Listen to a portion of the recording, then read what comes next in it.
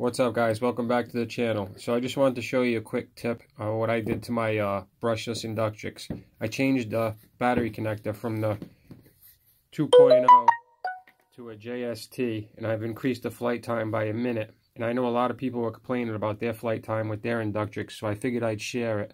So I ended up changing all my batteries to JST as well. This is just a couple, but eFlight does sell a battery with that type of, with the JST connector on it, but I just had so many of these batteries with the little Pico 2.0 and I wasn't going to waste them, so I just unsoldered them and soldered the JSTs on there. It's kind of difficult if you're new to soldering. I wouldn't attempt it if it's your first time, but like I said, I went from 1:30 to 2 minutes to almost 3 minutes and 30 seconds just with this little mod. So I hope it comes in use, and I apologize that I haven't been making videos. I've just been caught up with life and everything's out of control and crazy, and I'm starting to get back into it a little more now. So thanks for watching, and I'll see you on the next one. Alright guys, peace.